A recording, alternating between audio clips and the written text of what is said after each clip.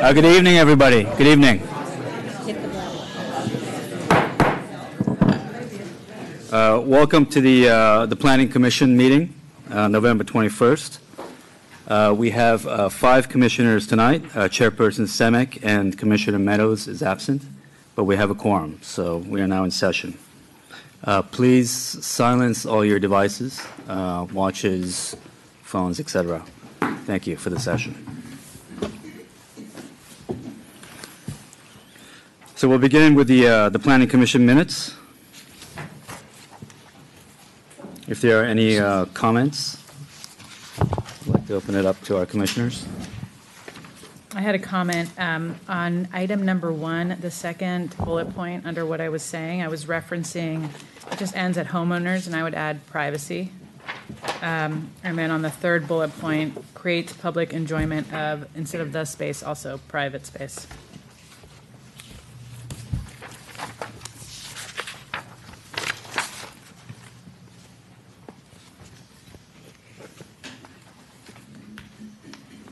I have no comments. Any other comments? No comments. I move that we accept the minutes with a modification. I'll second. I will abstain, as I was absent from that session.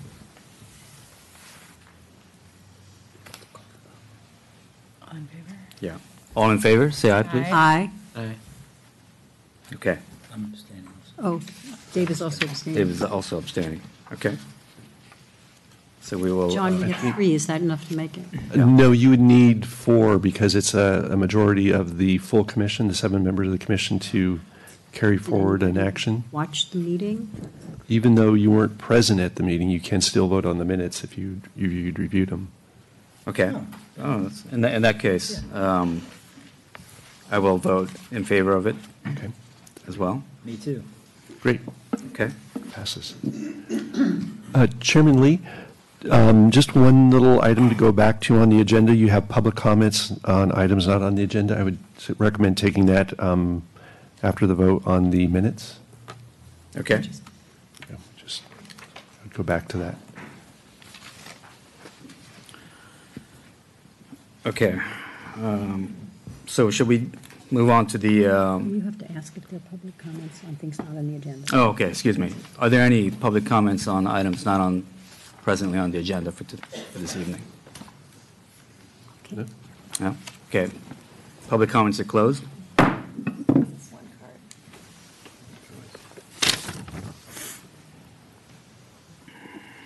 So this is for Item number 3. item number 3, correct. Thank you. Okay, moving on to the special item, commission recognitions, election of chair and vice chair. I would propose that we postpone this until we have A full commission? full commission. You could do that. Just Yeah. I don't think you even need to make a motion to continue. Just request that staff continue this to your next regular meeting that you hold to have the elections of chair and vice chair take place at that point. Yeah. Okay. Okay. Thank you.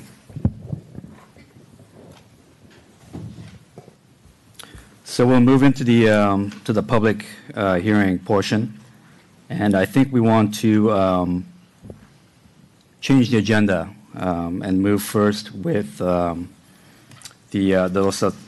Los Altos Veterinary Clinic at 1150 Riverside Drive, followed on by 461 Orange Avenue, Los Altos Chinese School. Thank you. All right. Good evening, Commissioners. My name is Callie Nide. I'm an assistant planner under the Community Development Department. The project before you tonight is a request for a conditional use permit and variance request to allow the Los Altos Veterinary Clinic to occupy 1150 Riverside Drive. 1150 Riverside Drive is a 3,037 square foot lease space in the Rancho Shopping Center, located just northwest of the intersection with Foothill Expressway, southwest of Marty's Dance Studio, and parallel to single-family resident houses along Parma Way. The subject property is located in the Commercial Neighborhood District, as shown in the highlighted section in pink at the top right of the slide. In the Commercial Neighborhood District, animal clinics are allowed as a limited conditional use if there is a minimum 50-foot separation from an R1 district.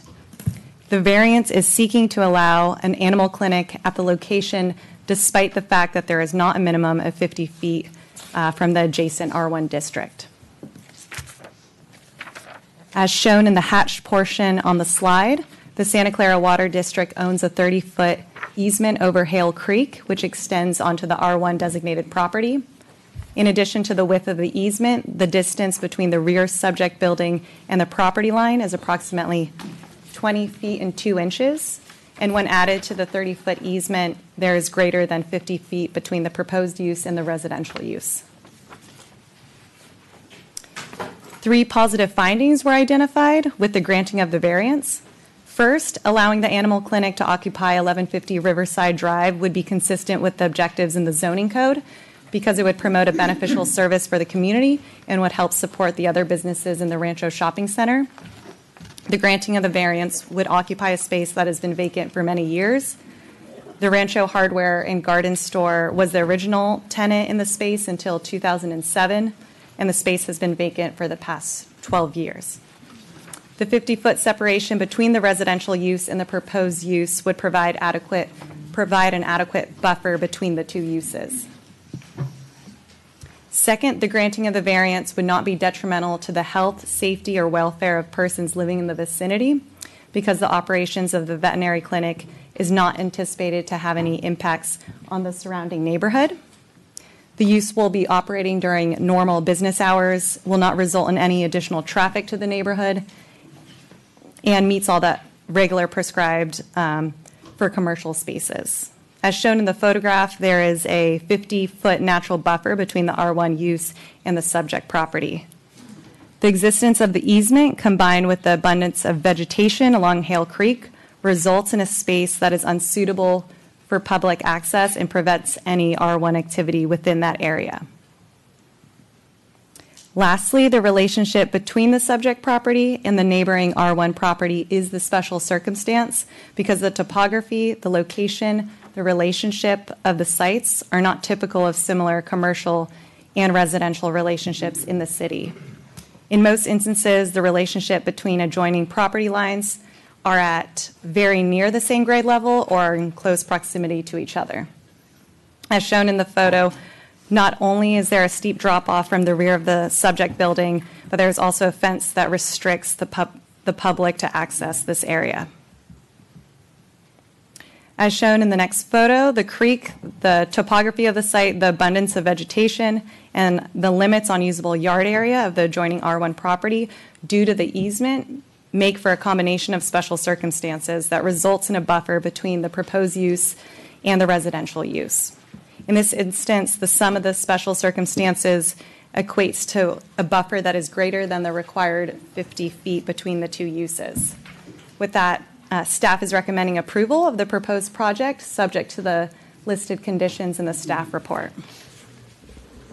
It is important to note that staff has received an overwhelmingly amount of support letters from the adjacent neighboring properties and their existing clients.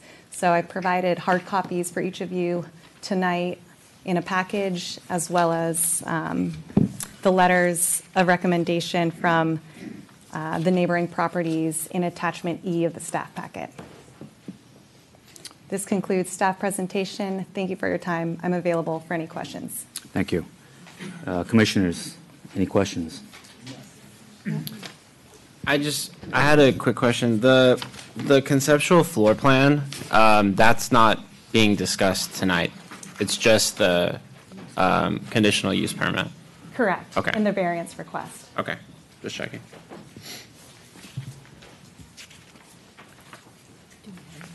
Any other questions? No, that was it. Okay. I just had one question. Was there a kind of a more thorough survey done regarding the building's location? I believe. I mean, I see there are some some surveys that are attached, the survey information that are attached, but none that really indicates or clearly outlines the building. So I believe the applicant has went out there and measured, Okay. so that's to the extent of the surveying that has been done. Okay, understood. Okay, so I believe we have, we'd like to ask the applicant for a presentation. Thank you. Hello, I'm Glenn Eckert. Hello. I was brought along to answer questions and historical stuff, but I'll just cut it to the chase. This is me in the town crier 30 years ago. Good looking rascal. The staff has been having fun with this today. It also announces the upcoming leaf blower vote in Los Altos and the Gulf War. So long story short, we opened in 1960. 30 years later, I showed up. I've been there. It's been great, but we're just too big for the building we got. I think this is perfect for us. So a lot of people are here for us. Could you raise your hand if you're one of ours? I think we're doing okay. Fantastic. Thank you very much. We're so grateful for your letters. Good idea. Okay? Anything? I'll turn it over to Abby. So Abby Aarons, and we are before you again. I want to give you a little bit of history. The property was sold on First Street a year ago. And we have made a number of efforts to place this veterinary clinic called Los Altos Veterinary Clinic in our community. It's a community resource, it's an asset, and people don't want to see it go away. So what I want to share with you is some of the things that we've done. We started at the very site that you're looking at, but the issues made us step back from it, and we moved to what is currently the Cleaners, which was only one building away from the current veterinary clinic. However, when the tenants in the back realized that the front might be leased, they stepped up. It's the solar company that does all the solar panels for the school district's parking lots. And so they took the entire building, keeping us from being able to proceed with the lease. We then came before you because we thought, well, maybe San Antonio Road, we hadn't been able to find anything else. There was clearly a building for lease. You were gracious enough to grant us the ability to put the clinic on San Antonio. And so we approached the realtor and the owner of the building. Much to our chagrin, we learned that the owner was not willing to come off his lease amount of $20,000 per month, which was far exceeded what the animal clinic could afford. So we began to search again. And this time we went back to Rancho because they were anxious to have us. They liked the idea of the amount of money that would need to be invested in equipment and that we would be long-term tenants. What happened was that on the very day that your planner arrived to look at the site, they learned that Gymboree, which was the site we were looking at, that corporate had changed their mind and did not want to give up the space. And so we returned to our first choice, and that is the reason for our variance application. To give you some idea of what happened from that point, there was over 120 neighbors and a significant number, every tenant in Rancho Shopping Center, we knew we're going to receive your card saying this meeting was going to happen. So what we did was we put out a letter to them inviting them to an open house at the site to try to answer their concerns, to show them where we would end up. Many of the wonderful people here in the audience showed up. Most importantly, the three neighbors who were directly behind the clinic, two of those sets of neighbors are here. You've heard from them in writing, but they are here to substantiate that because this is a business that runs business hours, unlike a major animal hospital that does surgeries, stays open 24/7, boards animals, this is a wellness place. This is a place you get your shots and your rabies that you send on to Palo Alto to be able to get your dog's tickets, or cats, I guess. Cats get those? I don't know. I don't think so. They just meow. At any rate, from that open house, we decided, and everybody, so about 180 people were invited to, or 180 residences and tenants were invited to come. We, however, sent very special letters to the 3 people behind the property, offering that they not only come to the open house, but that we would meet with them in person, and that they were invited to come to the current clinic and take a look at it, review it, relieve themselves of any concerns. I mean, it is so clean that I'm surprised my food inspector hasn't been there. The floors are just immaculate. The place is wonderful. I will tell you that one of them did, and they're here to express their approval of what we're asking for. But what I think is funny is that while this process was going on, and our focus was on those 3 neighbors in particular, one of them got a new puppy and was referred to Dr. Eckert. So suddenly became a patient client. In addition, one that I didn't know the last names of sit at the hotel bistro every Friday night for dinner. So being able to talk to them one-on-one was a very simple thing. Thank you for your time and attention. I'm going to ask Dr. Melissa Neal to step forward.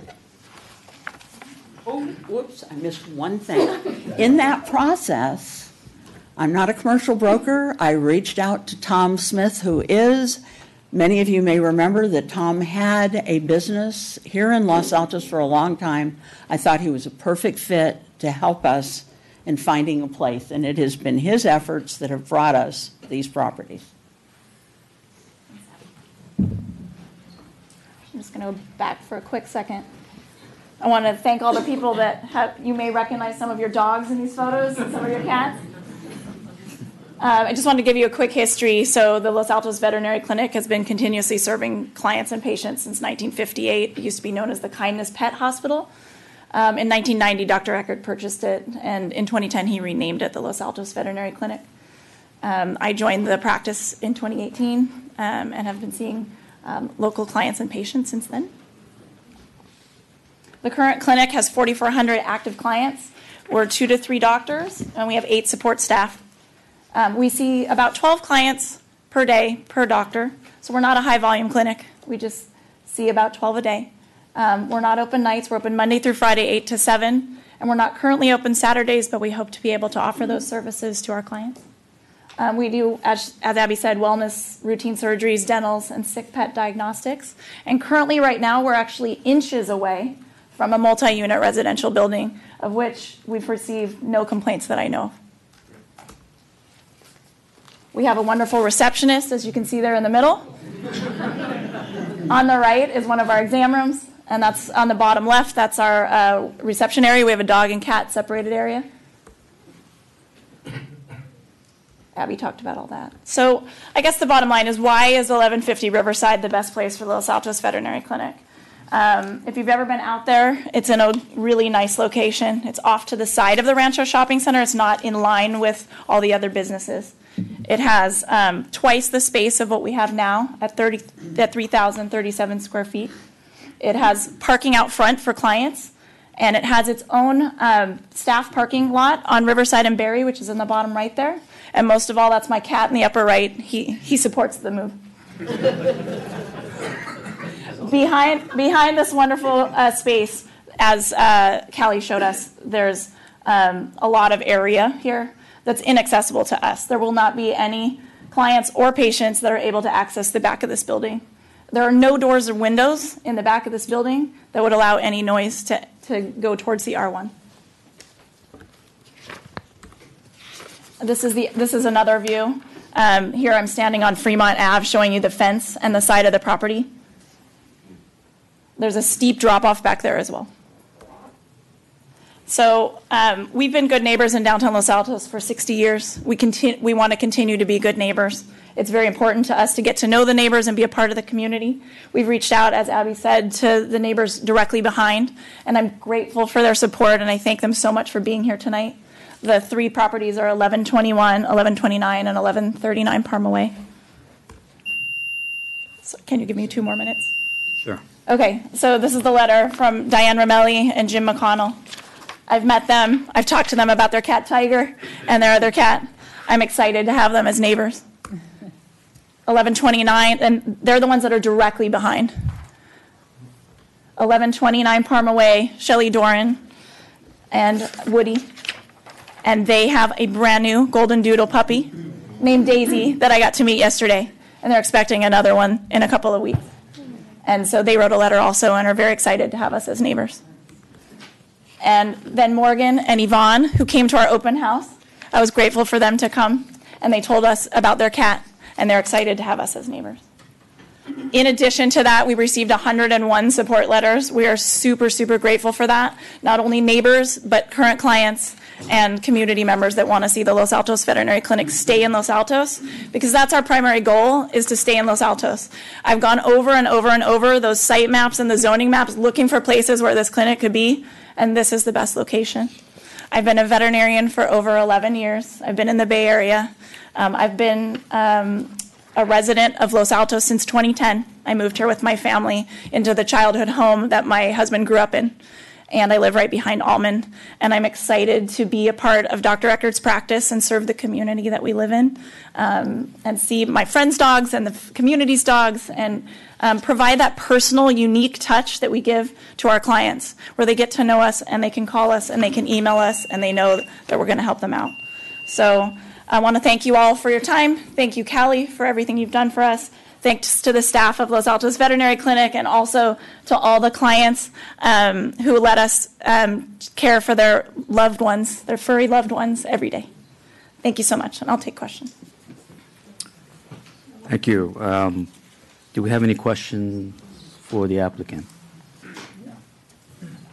No? Okay, so then I'll open up the floor for public comments. We have, I believe, 2 speakers. Oh, 3, yes. 3 minutes, 2 minutes? I believe 2 minutes would suffice. Don Dur, I hope I'm pronouncing your name right. Don Dar? He's here. Yeah, thank you. I'm Don Durr. I live on Mimosa Court in South Los Altos. Met Dr. Eckert the first week that he moved into his building, where he met my Lizzie. 5 dogs and many puppies later, he's still taking care of the pups in my family. Love having him here. I think it's so important that we've had a lot of people who love his practice and are here to support him. Los Altos needs a small veterinarian, not a large one. We've got that available, but to have a family-run vet close by, it really represents what Los Altos is all about. I'm here just to support him and say thank you. Hope you approve it. Thank you. Nancy Ellickson?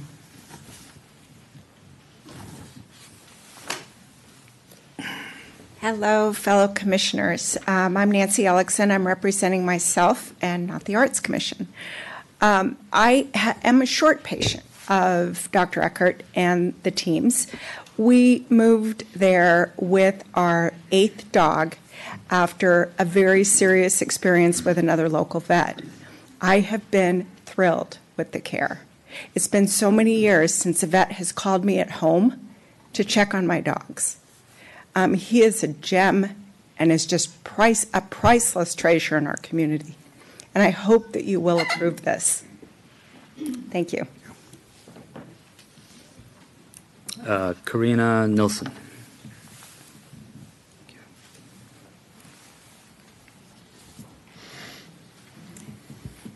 Hi, I'm Karina Nilsson.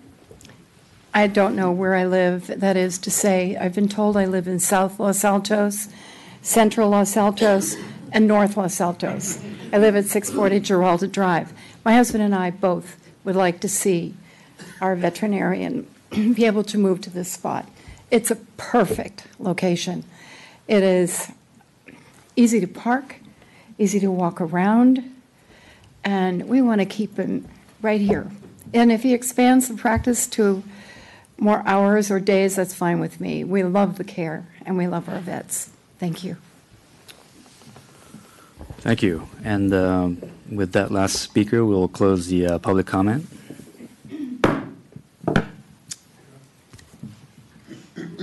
And we'll start the deliberation. Would anybody like to be the hero of the evening and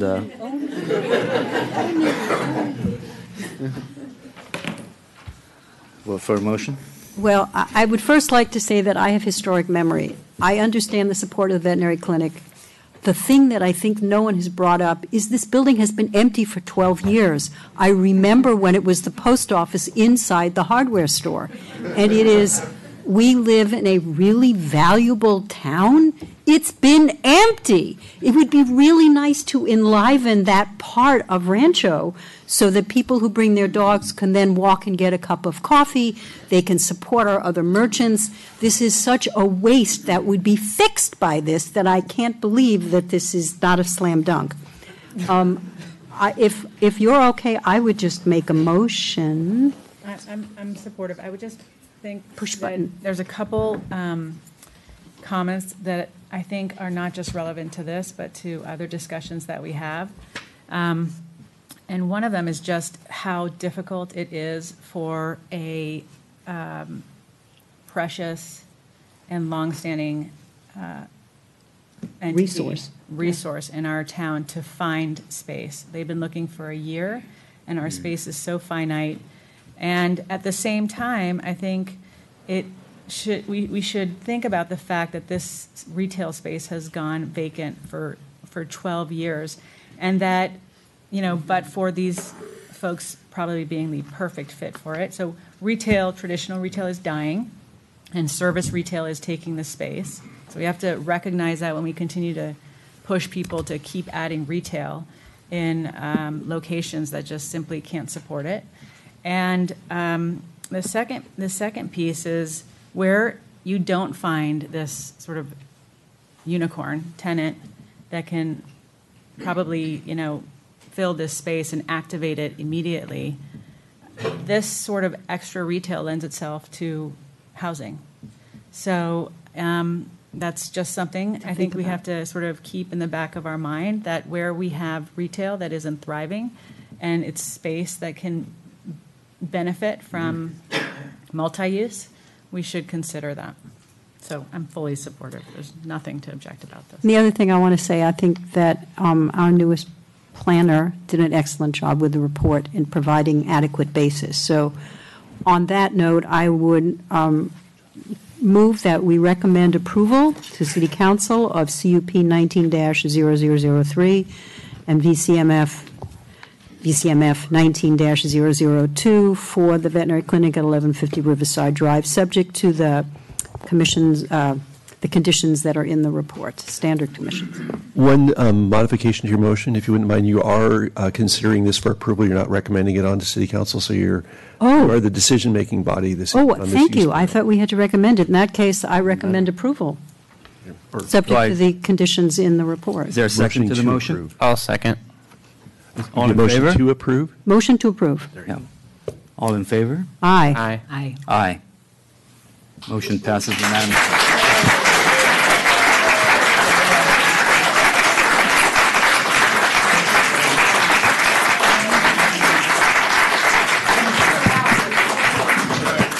Thank you all for coming.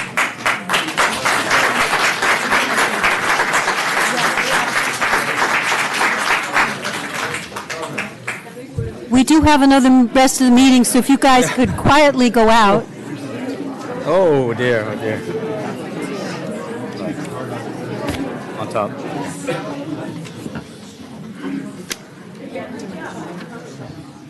No, you're.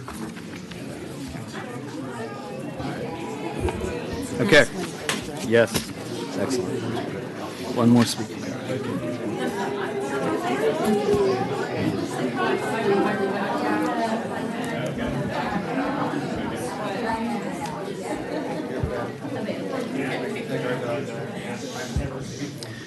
Okay, thank you.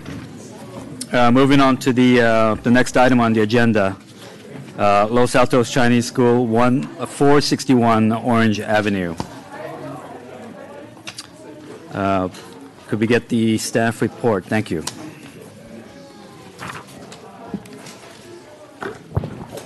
Thank you very much, Chairman Lee. John Biggs with your Community Development Department. I'm pinch hitting this evening for the planner that worked on the project, Sean Gallegos. But this is a use permit that you're considering for a school at 461 Orange Avenue.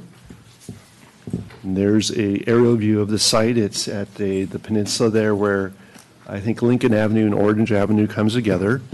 The site is zoned PCF, Public and Community Facilities, and schools like the one you're considering this evening are allowed in this zone district with use permit approval. The school proposes to operate from 8:30 until 6 p.m., 8:30 a.m. till 6 p.m. in the evenings, Monday through Friday. It will have up to 90 students, and it will occupy approximately 3,200 square feet of area within the existing church. There's a site plan of the site. The proposed location of the school is outlined in the red dots on the overhead image. And there is the floor plan of the space that the school will be occupying. And then here are some photographs of the school building, or the building within the church site that will be occupied by the school. There will not be an outdoor play area associated with this school. It will have a kindergarten. Right now it's projected to have 12 students each. In an AM class, it will go from 8:30 in the morning till 11:30 in the morning. And then 12 students each that will go in the PM class or afternoon class from 12:15 to about 4:30 to 6 in the afternoons. There is an anticipation that there will be an increase in the school population for the kindergarten classes, so we expect that to increase from 12 at the beginning to about 15 for a total of 30 kindergarten children. And then there will also be a after-school program that will run from 3:30 in the afternoon to about 4:30 to 6 o'clock in the evening. That will have 46 students with projected growth up to 60 students. So overall, there would be 90 student potential on the site, and that's what the resolution recommending approval includes as a condition. In terms of employees, there will be 10 employees, 2 teachers for the kindergarten class, and then 8 for the after-school program per the applicant. And then there are no on-site parking spaces for this use. The on-site or the parking for the use is provided by the on-street parking in the area. You can see here the areas that are highlighted in the purple color are the locations of the parking that is available. We're anticipating that the major traffic generated by this use will be during the AM and the PM hours. We did have the applicant did have a traffic study done that indicated that there are no significant impacts to the intersections nearby the site, and there's no projected major impacts to available parking given the number of parking spaces that would be available to this use and the parking that's available in the area. We do have some information in case you want to review it regarding the circulation study that was done, the parking study that was done. This has been reviewed by our engineering transportation division. They're confident in the results of the report and the findings that were achieved in the report, and they stopped by this afternoon to let me know that they did review this carefully and they're comfortable with what it reflects in terms of parking impacts and trip generation demands. So with that, I'd be happy to answer any questions that the commission has with respect to the application. Are there questions for staff? I have one. I thought that a school of this sort would be required by the state law to have an outdoor play area. That I do not know. I would have to defer to our building official maybe to find that out. I can ask the applicant also. I thought you might know. Yeah. Okay. Does the town have any sense of how many schools are operating out of other community spaces? I know we've seen it before in churches. We have seen it before in churches. I can think of at least 3 applications since I have been here where a church has come through the process and gotten approval for a use permit. Okay. And I do believe that there are others as well. Any other questions? Okay.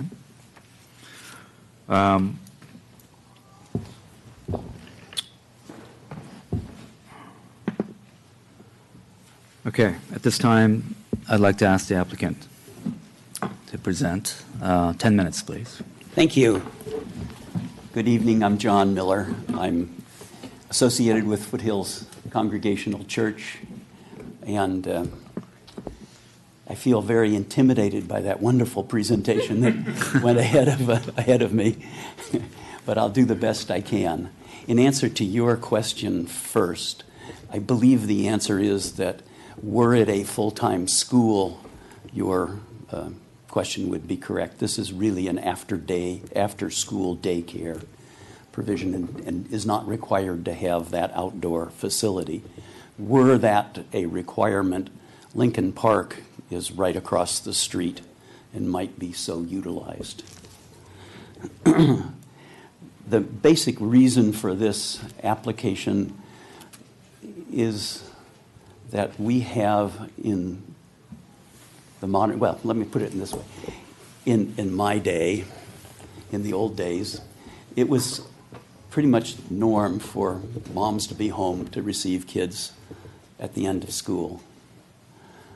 By the time I was serving as AYSO commissioner here in Los Altos, I found that it was really different, that a majority of women were employed outside the home. Today, it's the rare exception where a family can afford to have a spouse at home to receive children from school. So the community need is great to have a place to take care of children after school while parents work. And that's why you find so many churches in our community providing this service to the community and to the parents of the community. The added element here is that this group provides language instruction for an hour each day for children who want to learn or improve their proficiency in the Chinese language, specifically Mandarin. So that's what's generating our request to continue to use our facilities to serve the community. The parking, there are a couple elements just to emphasize. There are 193 lots immediately adjacent to the two churches, St. Nicholas and Foothills Congregational Church. And the study that you, I'm sure, reviewed showed that at the highest point during the day, 18% of those spaces were being utilized. In other words, there's no conceivable parking problem. The highest use was 34 cars out of attempting to use 193 spaces. The data for the traffic circulation study was collected on August 29th.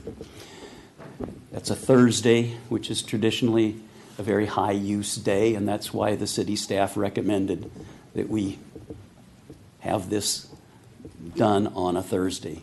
It's the weekend before Labor Day, but well after school had started, so the traffic is presumptively in the normal range for another day wouldn't get us a different result, is what I'm trying to say. So the traffic report suggests that there would be 224 trips a day, which is 2.48 trips for each student. I'm not sure how that number is derived, but that's what the tables use, because the nearest we had, or the traffic engineer had to use, was a private school. There wasn't a place on the table for daycare. However, 47 of those trips are going to be in the PM portion of the day, over an hour and a half period. That's 90 minutes. So one car every 2 minutes, which is why the suggestion in the report is that there's no impact or no significant impact adversely affecting the intersections. A delay of 1.2 seconds is what the report suggests, and that can't matter. The report also makes clear that the tables that were used and the calculations that are required is very likely an overestimate of the number of trips, because the program doesn't allow the use of factors that are important for the operation of this school. Specifically, it can't run without having vans coming from the two schools that are being served. That's the Bullis School and Pinewood School. For children coming from those schools, the parents can't leave work, go to the school, pick up their child, and take the child to daycare. So vans deliver the children to school. 6 vans cover the current enrollment. It probably would take 7 or perhaps 8 vans to cover the full 60 students that might possibly have to come. If there were full enrollment, there would be 90, of which 60 would be coming in the mid-afternoon. And they come in 2 waves. First and second graders, as you know, get out earlier than the third and fourth graders. So there's a spacing even there. 30 would be delivered, in the 2:30, 2:45 range, and then an hour later, the other 30 would arrive. So that spreads the arrival time. The second thing to note is that at the current time, 63% of the 75 students are picked up in carpools. And that's in part because 44 of the students currently enrolled are from 20 families. So there are 3 families that have 3 children in the program, and the others have 2 children in the program. That limits the number of trips, which suggests that this negligible impact that is found is really based on an overestimate of the number of trips. So the conclusion on page 20 of the report is there will not be an impact on the peak hour traffic operations at the intersections that the city asked us to study. So I've alluded to the fact that many churches in the area have offerings like this, daycare or schools associated with the church.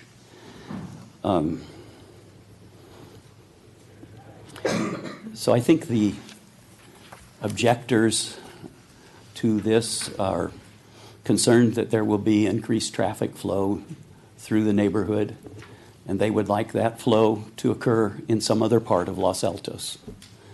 And moving the school to a different location doesn't help the citizens of Los Altos. It just moves the problem, which I don't think exists, to another location.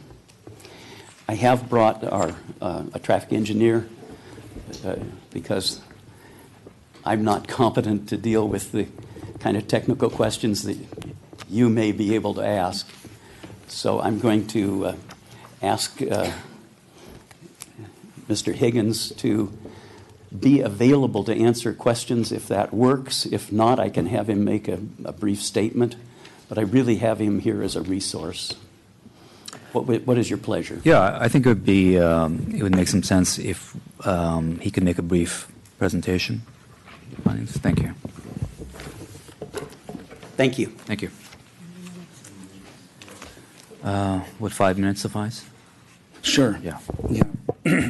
Yes, good evening, Commissioners. My name's Keith Higgins. I'm a traffic engineer. I'm located in Gilroy. I was raised in Redwood City, just up the road, and I've done work all over the Monterey or the San Francisco Bay Area. Most of my work is in the greater Monterey Bay Area.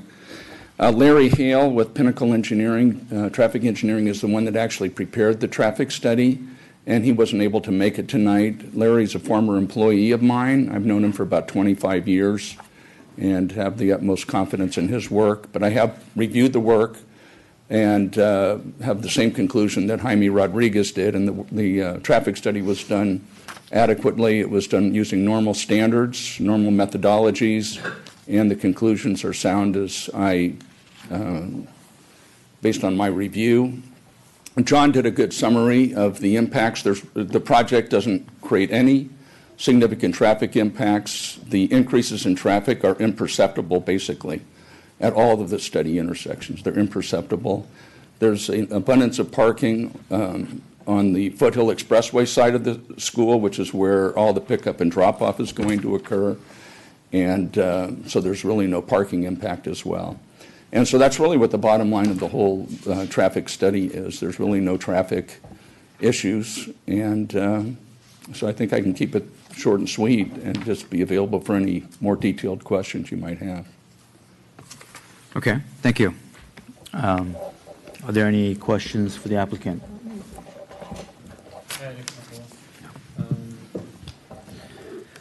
So I don't know if this is maybe for you or for someone else. So in attachment B, it says that 80% or a majority, around 80% of the students are picked up from the regular schools by independent contracted drivers. Yes. 6 to 8 cars, 4 to 8 students per vehicle. But then in the traffic study, it says that only 2 vans are picking up and dropping off. So that would be 24 students. But then the other 46 are being dropped off by parents. So I'm just trying to figure out where the 80% came from. I think the 80% is the accurate figure. 6 vans. So all the students that are not kindergartners, they're also being transported with the... Well, let's try to be a little more, I need to be a little more careful. In the morning, the kindergarten children are delivered by their parents to the morning session. They're picked up by vans and taken to their afternoon kindergarten class. That van turns around and brings the kids who were in the morning kindergarten back to the school. So when you're talking about van transportation, there are 2 tranches. Yeah. One is bringing the kindergarten children to the school midday. Then there's another group bringing the first and second graders, and then a third group bringing the third and fourth graders. And I can only assume that the report made a mistake in using the 2 van number. I can confirm that with the director. Okay. Yes, she's saying, yes, I'm correct. Okay, and then also the schedule that you guys currently have, I noticed that a couple of the rooms would have a conflict with some of the whatever's being, so basically the school being there Monday through Friday, there might be a little bit of a conflict with some spaces. Would that be figured out in terms of? Yeah, we have figured that out. Okay. The spaces where it looks to be conflict, we just move our activity to accommodate the children. So you have, okay. Yeah, we've worked that. Okay. I didn't notice that we had not corrected the schedule. Oh, okay, yeah. I think that's it for now. Thank you. Yeah. Anything else?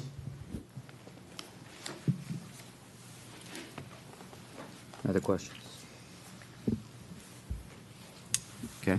I actually had one regarding the again the sort of the pickup and drop off schedule that's listed in your attachment B. So you give a sort of an arrival time for the different grades. So there's obviously a possibility there that parents are arriving to drop off their children at the same time. right?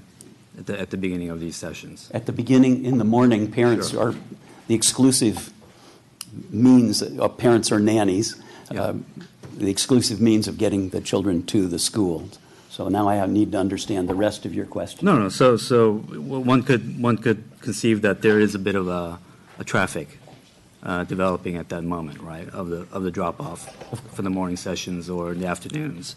15 students arrive. Yeah. There's very little traffic on Lincoln Avenue No, I get it. I understand the volume is fairly low, but there are 193 there is increased places. traffic at that time, right? Yeah, there will be traffic. And also, you give a range of 4:30 to 6 p.m. for the departure. Right. But again, it's the same thing. There's conceivably traffic building up within that range in order to pick up. If we take the yeah. 25 or 27 trips spread over the 90 minutes, Yeah. or I'm sorry, 45 trips spread over the 90 minutes, yes, there's movement of cars. There's no doubt about that. It's Okay. just not very many. Sure. Okay. All right. Unless there's any other questions, I'm going to open the floor up. There's a number of speakers here. Probably the most I've ever seen before. You missed 109 from. Oh, did I? Okay.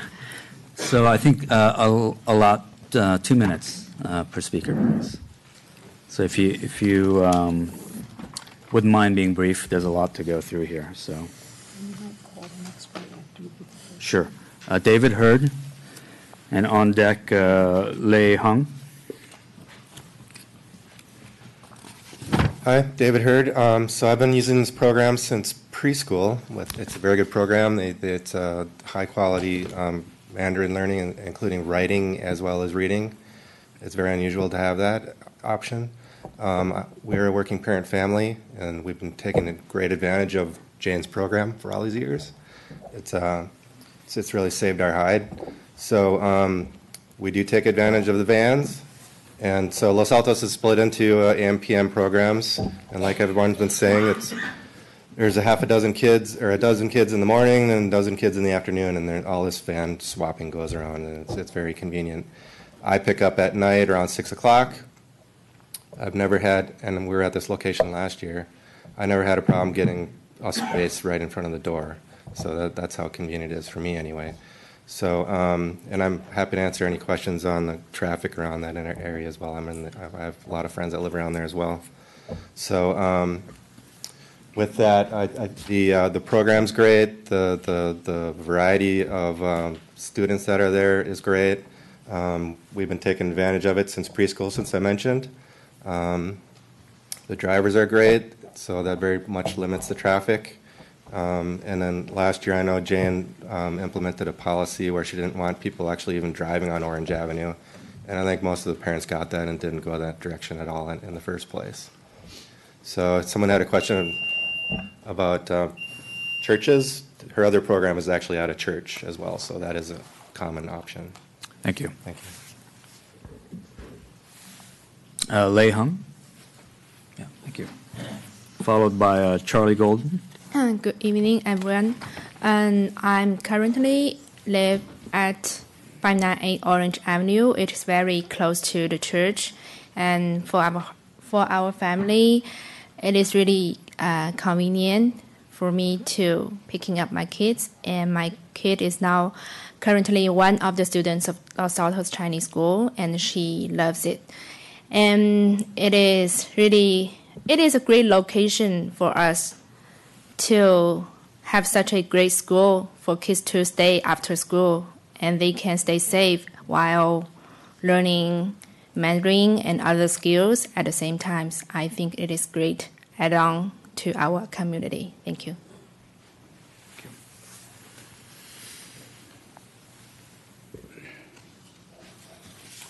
Yeah, my name is Charlie Golden. We live at 565 University Avenue. My wife and I have lived there since 1973. I'm also a member of the church. And my comments are very simply, as you just mentioned, this is a wonderful program. Our church reaches out and does whatever we can for service. So we're in the business of service. This is clearly a really well-designed program that's meeting a need. And my main point is your traffic engineers, the study, pointed out that there's not going to be any significant impact on traffic. And I think you're going to hear from folks tonight that say that's not true. So I'm really confused.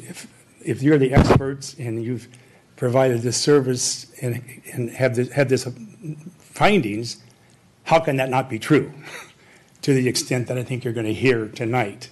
So it's as much of a question as it is a statement. There's a discrepancy between what your engineers have said and I think what you're going to hear tonight. So just my comments. Thank you. David Nudell, followed by Harry Guy. Hi, my name is David Nudell. I've lived in the area for about 15 years, and I have no doubt that the program is wonderful. I'm sure it is. My concerns are over safety and traffic, my biggest concern is that I don't believe this traffic study was done in the morning. I believe it was done in the afternoon.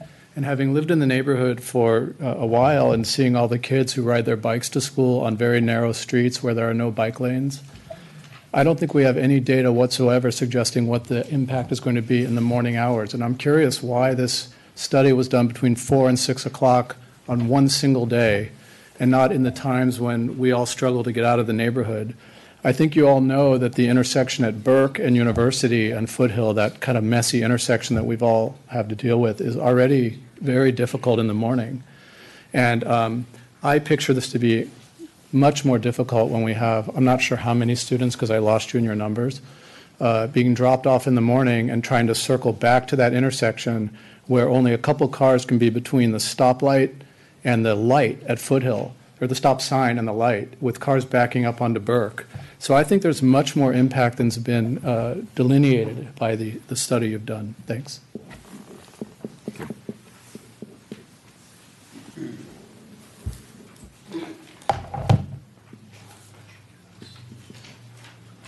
So my spiel, he's got my spiel, and I sent you an email.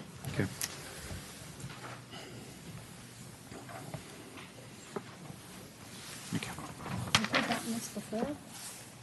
You've seen pieces of it.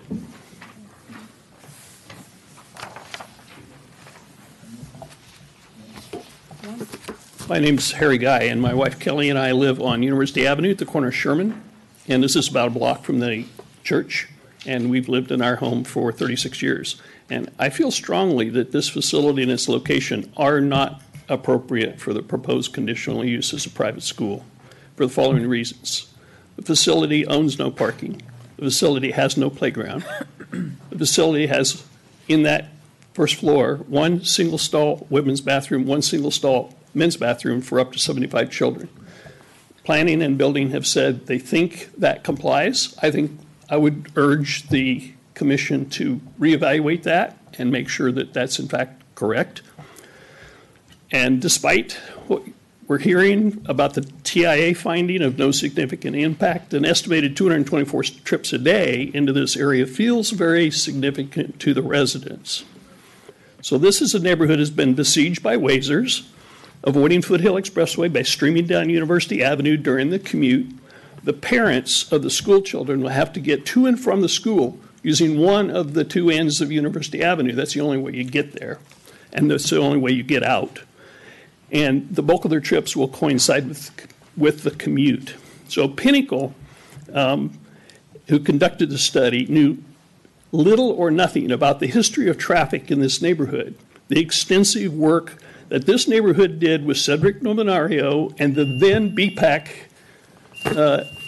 and the city council to improve the safety for our neighborhood kids and bicyclists on this designated Safe Routes to School route. And it's a Sharrows route, University Avenue. As you know, you've seen the Sharrows, so you know this is a shared bicycle route. So I would urge this hasn't been looked at by Complete Streets, and planning considers that okay. And I would urge that you should not consider it okay. Thank you. And I want you to, if you decide to approve it, add those 5 conditions. what's in writing matters. Grant Bowen, followed by Iris E. Hi, how are you? My name is Grant Bowen. I have a 2-year-old son and 4-year-old son, and my wife's pregnant with number 3 due in April. I live on a small California ranch on University. We lived there in the area for a number of years. We moved to our current house in 2017. Traffic seemed fine when we moved in, but quickly learned that due to Waze and Google Maps, people are rerouted off Foothill and onto our street. It meanders ever so slightly, kind of resembling Laguna Seca Racetrack, encouraging people to speed significantly. I work from home and I see speeders at all times of the day. Traffic has gotten progressively worse, so much so that in the 2 years we've lived here, we now only load our kids in the back alley and not on University. This year, both our Subaru Outback and 2004 old Chevy Tahoe have both been hit on University, both hit and runs. 3 months ago, our 2-year-old was on his Strider bike in the alley and almost got hit head-on by a non-local commuter. We're planning on having both our kids go to the public school up the hill in Los Altos Hills, and we're going to bike there, and it just kind of is concerning. I'm all in favor of education, but just concerned about the traffic. Thank you. Who was next? Sorry, Iris Heath? Is there another Iris in the room? 'Cause I don't know. I'm sorry, I must have butchered your last It name. must be me. Is it Roth? Roth. Yeah. Fantastic. Thank you. Okay, I'm gonna plow through this and try to speak quickly. Sorry. So first, just to open, I want to say, so we're a 2-career household. We raised 2 girls in the neighborhood. We've been there 15 years, so I'm very sympathetic to the desire of the church and the school to support families like ours. The challenge for me is living in the neighborhood is really safety of my children, and also of their students. To be frank. So the facility that is in question now, or the school, is actually using another facility, as they mentioned, the Los Altos Lutheran Church, which actually is a much more suitable facility for a school. They have an outdoor playground. They have a dedicated parking lot. It just seems like a much more reasonable place for them to be in. And there's currently a use permit, 18 UP03, that this group passed in a resolution 2018-30. And so I'm presuming that the current application now is for expansion and not in replacement of that, but it's really entirely unclear. A lot of the details are really unclear. Town Crier quotes a principal in March of 2019 saying she plans to greatly expand with ambitions to serve close to 600 students by 2020. So I'm wondering where those students are going to go, and obviously there's always potential for increasing, the CUP at this particular site. You already heard from David that the traffic study was conducted only between 4 and 6 p.m., so it omits all of the AM rush where 15 kids are going to arrive individually, and doesn't address the fact that at 6 o'clock you're going to have 60 cars arriving individually. The vans really are only for the midday transport, but parents are going to individually come and pick the kids up. So there actually will probably be this 244 estimated car impact, which is really quite significant. You heard about University and Burke intersection, also really very, very difficult intersection to navigate, particularly for kids on bikes who ride their bikes through that intersection. They have to stop and wait because there's no room for them to navigate between the cars. Right. So really unclear how they're going to make that happen. Bigger challenge is the egress to El Monte, which is through a bunch of narrow streets. My car was actually hit in the side by a non-resident caterer rushing to a dinner party she was late to, as I was driving on Orange home from work one evening, and she came speeding on Sheridan and caused $25,000 worth of damage, not recognizing the issues there. Thank you. So, thank you. Dana Tasek, followed by Mark Homan. Good evening. A number of the residents have spoken to the traffic and the kids on bikes to and from school, and I'm the parent of one of those kids, and so I'm going to tell you my story from my point of view when I heard about this school on Tuesday for the first time. For the past 11 years, my family has lived down the street from the church. In 2008, after seeing hundreds of homes during our year-long search, my husband and I finally settled on the one we bought on Orange Avenue. At the time, our son was less than a year old, and our goal was to find a home in a safe neighborhood with a good school district on a small, traffic-free street. We were so concerned about the traffic that when we arrived at open houses and saw that they were built on busy streets, we just drove on and didn't even go inside. When we saw the house at 6507 Orange, was where we live, we made an offer right away and we're in escrow right away. For us, it was all about the quiet neighborhood, small street, very little traffic, and neighborhood schools to which our son could walk and bike with other neighborhood kids. Our son attended Gardner-Bullis and now attends Egan. He bikes to and from school with his friends who live on Orange Avenue, and they go by the church every day, twice a day, at least. On Tuesday of this week, we discovered that earlier this year, the church started seeking a use permit to allow the school to use the facilities for the Chinese immersion program. Mr. Miller, who spoke to you earlier, doesn't live in our neighborhood, but he has opined on the traffic and minimized the impact to traffic. He said, okay, sorry. Yeah. He said other churches have schools on their facilities. I know of one, the Lutheran Church that Iris spoke of. It's on El Monte, which is a major street. Despite these comments, it's a no-brainer that any resident in our neighborhood that adding drop-offs and pickups for 90 kids daily will greatly increase the traffic in our neighborhood. We already have bad traffic in the area, and this would only make things worse. I'm going to rush by because I don't have a lot of time.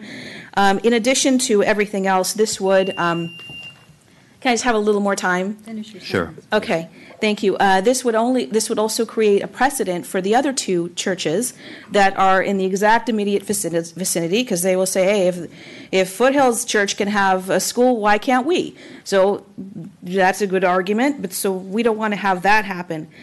So in view of all the above, I respectfully request that the Planning Commission not recommend to the City Council approval of this permit. Thank you. Thank you.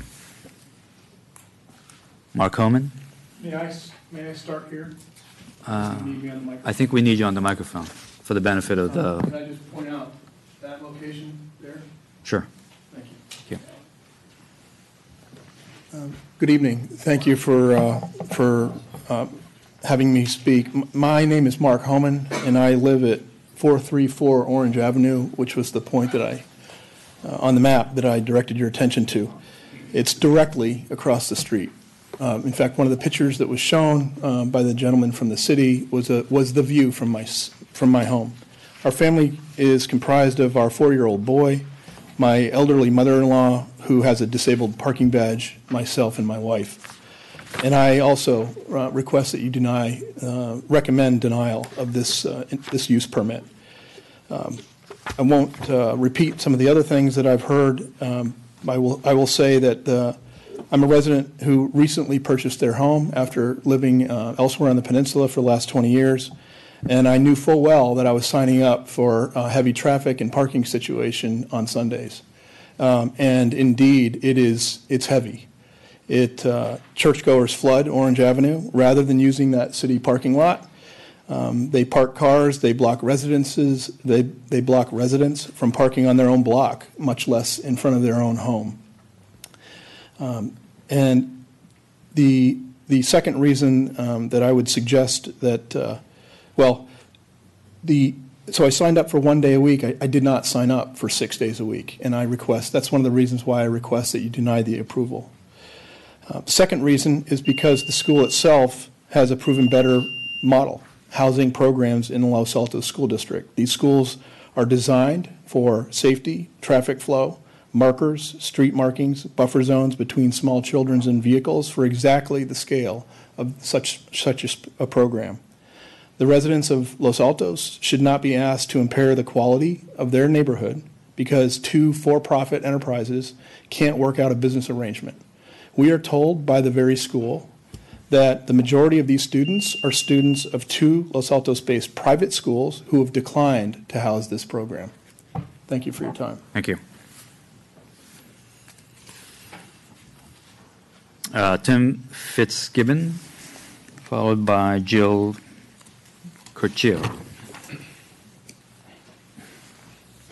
Hi, thank you. I'm Tim Fitzgibbon. I am a member of Foothill Congregational Church. I'm also a resident of Los Altos. I live on Palm Avenue, 668 Palm Avenue. And I do have two young kids, a 9-year-old and a 4-year-old that go to, one goes to Gardner-Bullis, one goes to Children's House at the Gardner-Bullis site. We take them past this church every day, come back on the church. I'm also an avid runner, bike rider. I run and bike by the church all the time. I heard the residents' complaints, and I'm really happy that everyone's come out and speak. I think as a resident, that's great. I would say that for my kids' safety, I haven't felt any concern about the proposal because I know that the cars are limited. I know that what the school is doing to make sure people don't speed. I know there are bad drivers. That doesn't mean any type of new, potential traffic mean there's going to be bad drivers. I think some of the worst drivers are some of my neighbors. So if you could help me with that, that would be great. But, I want to thank you for considering the application. I would say the reason this came to us is we weren't looking for this. The Los Altos Chinese School, we're not able to use the Hillview Community Center anymore. And we saw it, and we spent a lot of time thinking about how we could help them. And that's what we are trying to do, to provide a service to them. So thank you.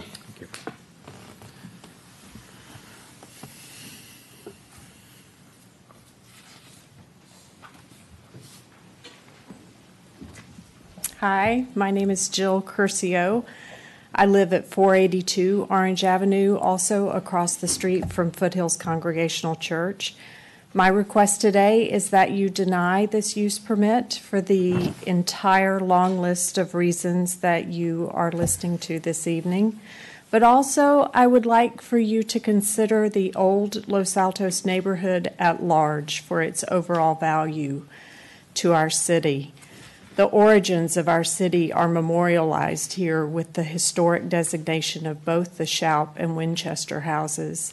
It's the home to our beloved Redwood Grove and Shoup Park, and the neighborhood itself continues to be home to many of our city's greatest champions. People have always pointed to this neighborhood when referring to the town's quiet charm, and we are very proud to be a part of it. The Foothill Expressway Improvement Project, the speed bumps, the flashing crosswalks have all been in consideration for the old Los Altos neighborhood and the ways-driven, cut-through traffic that is undermining it. Adding a commercial component seems a step backwards, as it would further erode the neighborhood and its unique value to the city. Please consider the importance of maintaining the quality of life needed for the role that this neighborhood plays in this city. Those of us who live there certainly take our role in its quality very seriously. When I ask you to deny this use permit, I am asking you to preserve and protect. Thank you. Thank you. Stacy Watts, followed by John Curcio.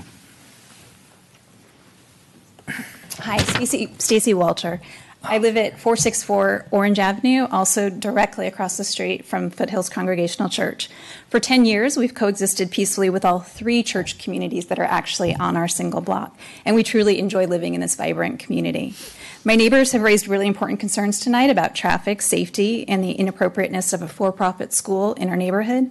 I share these concerns, but I'm here to talk about trust. One of my favorite quotes is, "People say a lot, so I watch what they do." And for approximately 6 months earlier this year, I watched from my window as the Los Altos Chinese School operated at Foothills Congregational Church without a use permit. I observed firsthand how the school's operations were in direct conflict with their current application. I watched parents park and double park along Orange Avenue to drop off and pick up their children, and I did not see a single van. The use permit application specifies Lincoln Avenue as the primary address for drop-off and pickup.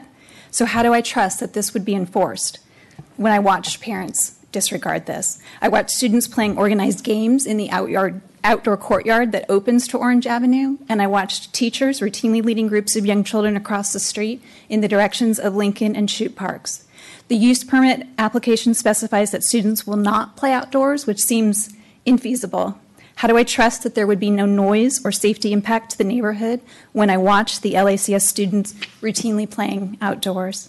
I think one of the most important questions to ask tonight is, how can we trust the school operator and their FCC landlords to adhere to the specific conditions of a use permit when both have already demonstrated their disregard for the planning process and our city's ordinances. With that in mind, I respectfully ask that you deny this application.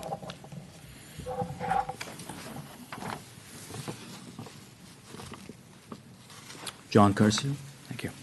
Followed by Dan, thank you. Good evening. My name is John Curcio. I live in the 400 block on Orange Avenue, so directly across from the church. I live there with my wife, Jill, who just spoke a few minutes ago. We've been there for 24 years, and we have 3 children. I want to thank you for the opportunity to speak tonight. I also want to thank the Commission for the work that it does. It's really a privilege to live in Los Altos, and we recognize and realize that, and it's the work that you all do on the Planning Commission that preserves that. So I do want to recognize that and thank you for it. This use permit for me, it's about quality of life. It's very personal because it's about my quality of life, and it's about my family's quality of life and my neighbor's quality of life. If the permit's granted, it will negatively impact us, and that's just an indisputable fact. It will damage us both financially and emotionally, and I think unfortunately it's already damaged us emotionally. Others will profit from this, but it will be at our expense, and I believe it will also be at the city's expense. I really can't possibly do the subject matter justice. We only found out about this 2 weeks ago. And I tried to capture my thoughts in an email that I did send to the council, so hopefully you'll be able to review that. But very briefly, I think the site's inappropriate facility for a 90-student, 60-hour-a-week school or daycare center. I don't think if you looked at this and said, let's put a school at this site and site a school here, there would be any way to site a school here today. No on-site parking, zoning, issues about codes. I don't think the building meets current standards for a school in terms of life safety systems, et cetera. I won't go on to the rest because I'm out of time. I guess the last thing I would say, is that I do implore you to kind of look at this holistically. The neighborhood's really has been impacted for all the great things that Jill mentioned, the Redwood Grove and Shute Park, and we do have 3 churches there. We signed up for that, like we recognized, but now adding a full-time school to the neighborhood is an undue burden that we shouldn't have to endure. Thank you. Thank you. Hello, I'm Dan Era. I live at 416 University. I don't have a whole lot to add. I think I am not a supporter of granting the use permit. I've lived in the area on both Orange Avenue and on University Avenue since 1994. So I'm very familiar with the traffic. The traffic has gotten worse, as evidenced by the speed humps that have been added to University multiple times, the high visibility crosswalk that was added. Our cars regularly get hit. In the 20 years we've been there, we've lost mirrors, had people sideswipe our car while they're parking and passing by. My wife estimates that at least every 18 months, one of our cars parked on University Avenue gets hit. We have gotten to the point where we just repair the damage. Occasionally people do stop, but adding a for-profit school in the area just doesn't seem to make sense. It's making the traffic problem worse when we're all trying to improve the traffic problems. Thanks. Thank you. I have a resident here from 591 University Avenue that did not write their name in the card. So, thank you. Good evening. My name is Janet Corrigan. Thank you very much for your time this evening. I'm really concerned about everything I've heard here tonight. I think there's been a lack of notice to the neighbors, a lack of transparency, and many unanswered questions which are exacerbated by the fact that we just learned that the school has been operating illegally, not following the rules to begin with. How can we trust them to follow any use permit? I live on University Avenue where the traffic has gotten horrendous. It's so bad that when I come home from work, I can't cross the street if I park across from my house. I have to park next to my sidewalk on that side of the house. When I heard that there are 18 staff, 90 students, I calculated, maybe my math is wrong, that's an additional 216 trips. I don't know what the traffic study was measuring against, but an additional 216 cars is going to have an impact on University, but it's going to have a worse impact on Orange, which is a smaller street. I also should add that there was a discussion about parking not being impacted. Well, I can tell you my own experience in going to St. Nicholas Church, where I'm a parishioner. And it was a Sunday, and I was going to 10 o'clock Mass. I know that FCC has Mass or church services at 10. A car came barreling down the street. If my husband hadn't pulled me back, I would have been hit. I saw the women park in the St. Nicholas parking lot, which is right next door to the FCC facility, and she zoomed into the church next door. So I want to wrap this up. I think there are other options that haven't been considered, or at least we don't even know if they've been considered. Why can't they find another school to operate in? Why can't they find a commercial space? There are plenty of them. The rationale that I've heard about parents working doesn't make sense to me. The mission on your wall says that that you are going to help foster and maintain a great place to live and to raise a family. I think this school goes completely against that. And the one thing that I'd like to ask you is that we have a great neighborhood. Please make a firm decision and deny this permit, because if you don't, I know that this is going to continue and we won't hear the end of it. And I don't want this to escalate. Thank you. Thank you. And with that, we'll close the public hearing. Sorry, did you fill a card? Okay. It doesn't even feel like Okay, we'll make one exception. Thank you. I'm Braden Beck. I live at 691 Milverton Road. I'm representing the other end of the street down Milverton by El Monte. And I found out about this just a few days ago, and I went around and got a petition signed, talked to some neighbors, some I haven't met, at the end of my block, and I've been there 47 years. This school will impact the traffic, definitely. I've just seen it get worse and worse for the last about 10 years. I talked to a lady at the end of our street, and I said, well, this doesn't really affect you that much. She said, yes, it does. She said, I don't even go out of my house after 5 o'clock at night. She said, one night there was a car in my yard making the turn off of University onto Milverton. People come down our street at 40 miles an hour. They never look. They get to El Monte, and if I'm out on my walk in the morning, I'll stop at the edge there. They come around that corner. They never look up towards Foothill College. They just make a U. They never stop at the stop line. So I think really the survey I don't know anything about the morning traffic up here, but the survey at night, that's where all the traffic is down at our end. And it's between 4:30 and 6:30. So you add whatever 90 cars or how many ever cars there's going to be, it's going to be a big impact. So that's just my perspective from where I live. And when I went to visit the neighbors, that was their concern. And they were all right around the block, University and in Milverton. So they were really concerned about the traffic as well. Thank you. Thank you. So I may be out of order. You can tell me if I am, but I was told by Sean that I would get 5 minutes to answer. I don't think so. Okay. Yeah. Thank you. Appreciate it. Okay. With that, we'll close the public hearing, or reclose, and we'll open it up to deliberation. Who would like to proceed first?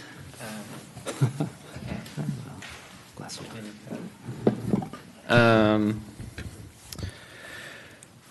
Okay, so I'll just start off by saying I think that, architecturally, I think that trying to maximize underutilized space is always a good idea. I think churches and golf courses are usually the top example for that.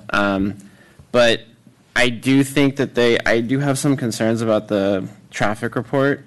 I think that there's some inconsistencies that I see, especially like I mentioned with the school's attachment.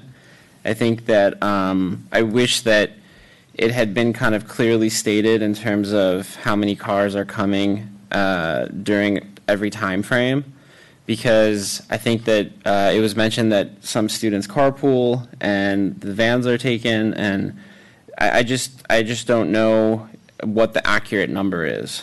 And I think a lot of people are saying there's going to be 200 cars driving by my house, and I don't know if that's even that accurate. So I think it's somewhere in the middle, but I just wish that it would be kind of clear in terms of how many cars are going to be driving over there. The drop-off pickup area, I think I'm a little unclear of what that's showing too, because it seems like parents would just park and then walk in with their child, so I don't know if that's a real drop-off pickup zone. And I don't know if, just by looking at it, I don't know if you can restrict cars from going and turning onto Orange Avenue, because it would be a lot of coordination. So I'm concerned that cars would kind of go off onto the other streets, and there'd be no way of controlling it. I thought that one of the public comments that had some additional conditions, limiting the students, the number of students, and then kind of doing an annual compliance report. That was something that I was thinking about as I was listening to public comment, was the possibility of making the use permit temporary, so that way we could really see after a period of time kind of what impact it really does have, because I don't think anyone really knows for sure. But I don't know if that's the best idea either. So I'm a little torn at the moment. But I'll just wait to see what everyone else says. Justin?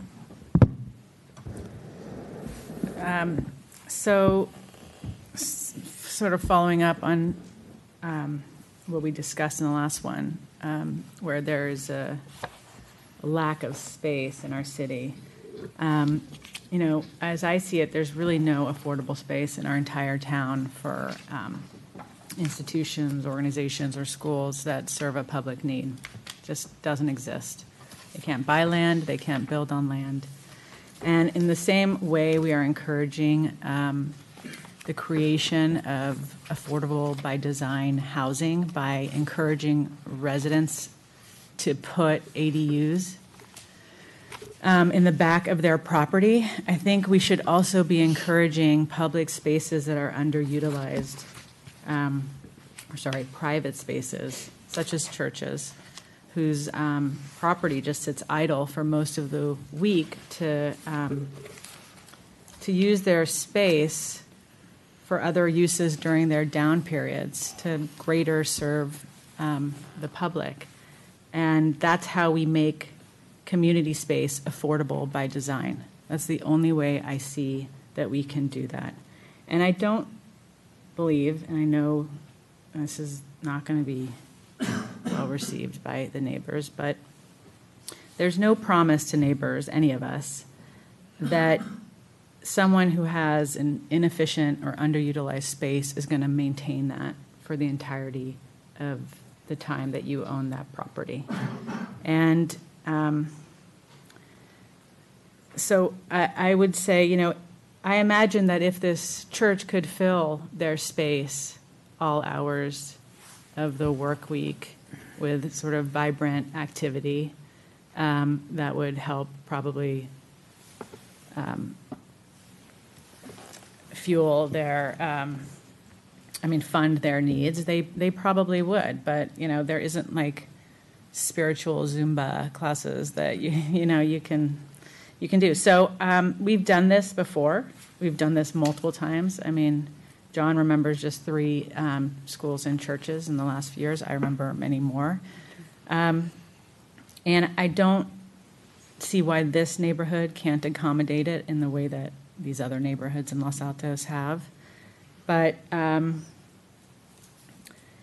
get it that there is concern about traffic. And I would say that in every instance, you know, that these requests have come to us, there has been a lot of concern by neighbors, and it tends to be very alarmist. And it ends up not always, actually it almost always is unsubstantiated. And we know that because after these schools open, we don't hear complaints from the neighbors. And we have heard complaints in other instances where there's a school and drop-off isn't going well. We do hear. So there is an opportunity for neighbors to complain after the fact, and we don't hear that. So, in my mind, this space can handle significantly more use. I mean, if you look at what Mountain View is doing with their church spaces, they're saying you should allow the homeless to use the parking spots. When I see this many parking spaces, that's what Mountain View is doing. Now, there's no appetite for that, and not in Mountain View either, and certainly can't imagine in Los Altos. But the point is that these spaces, like this church is 100 years old, so they have to carry their cost for them to survive. I don't know if this is an existential need to utilize their space and rent it out. But if we want even the ones that have existed for as long to survive, they need to find ways to make more using their space. So I'm in support that, and I think where we can create more space where there is none, I think we should do this. In terms of the concerns, so here's I don't see a parking problem. That huge lot, but I do understand that there is concern about traffic, and I think there are some things conditions that we can put in. I think having very clear signage and requiring them to put signage about where drop-off and wait areas can and cannot be would be significant. I do think that there should be an annual compliance with the numbers. That's where schools always get in trouble. They sort of will live and die by the number that they give. If they go over, then I think they'll be in trouble. So they have to commit to that 90 and every year confirm that they are really at that 90. And if they do desire to grow, then they're going to have to come back after several years and actually show what the real impact is and make a case for it. And if it's, we've had those instances as well. I think that there should be some commitment, also a requirement that the parents at the school have a much clearer understanding of what the process is for drop-off, and it's something like a contract that they have to sign exactly where they're going to pick up and take their kids. And in that first week, there should be staff out there making sure that everybody's in compliance and knows the rules. And to the extent that Orange is suffering from the Waze and Google traffic, I mean, we have it. Do we have a traffic engineer anymore in the town? But there are traffic calming measures that maybe should be explored more fully. I actually imagine that there'll be more traffic because if people start building more ADUs, there'll be more occupants in these homes using cars. So I see that number being significantly more than like the 15 kids in a class or after school. And as far as the no outdoor activities rule, I thought that was kind of absurd. That it's not realistic. It's not realistic, and who can tell the church they can't put their parishioners outside? So why can't they use their physical space in the same way that any other property owner would be able to? And we're talking about 15 kids, so if it's noise, I can't imagine. I don't see that as an issue. I live a few blocks away from a school. I hear the kids playing at recess. I hear the bell going off. It's really, I think it's harmful to consider that a nuisance. And also you have Foothill Expressway, which is like a highway. So the amount of noise that has to create has got to be significantly more than kids. So, I mean, this is activity that's happening primarily indoors during hours when most people are at work and most families in this area, their own children are in school, hopefully also playing outdoors.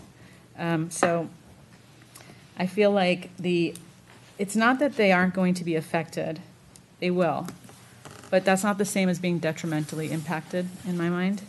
And so I feel like the benefit is greater for the community as a whole, and the impact, I believe, although I'm sure I will not convince anyone tonight, is actually going to be quite nominal. So that's all the reasons I support it. Okay. Okay, thank you.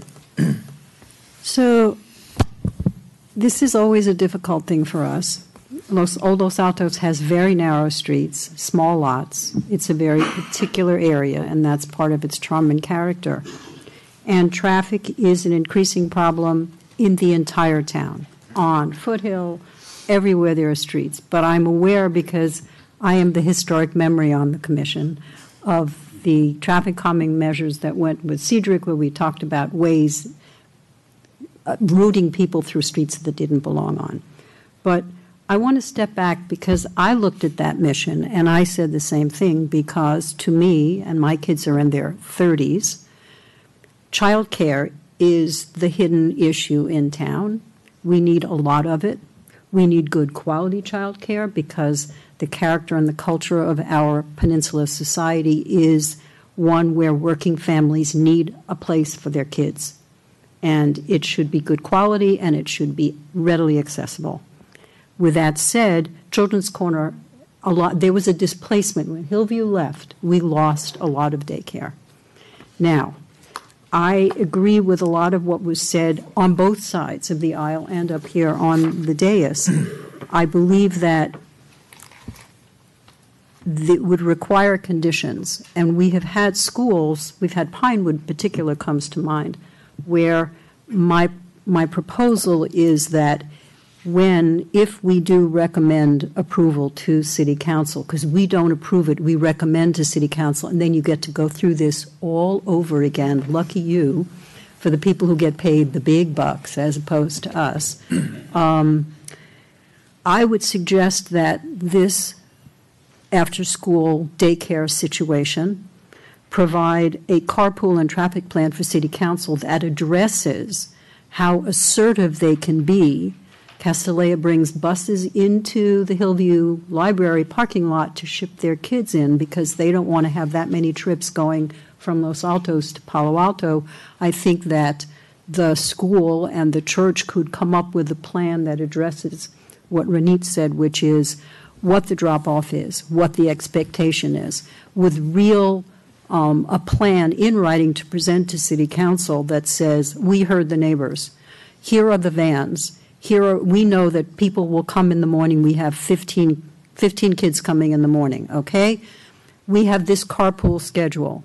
There may be one if someone is sick where things will change, but this is the basis of it. We need it with a metric that can be verified, so that there is a control, and so you have staff come out and meet kids and walk them in, so that people don't double park and don't block the street, which is narrow, that they only do it on the side which doesn't affect the neighborhood, and that there's a penalty that the school and facility will put on the people who want to take part in this community to respect the neighbors. And I think that can be done. I believe that Complete Streets Commission should review this, but not because I don't think there's going to be some impact. There is going to be some impact, but I want the neighbors and the town to feel that there's been transparency and the Complete Streets has actually looked at it.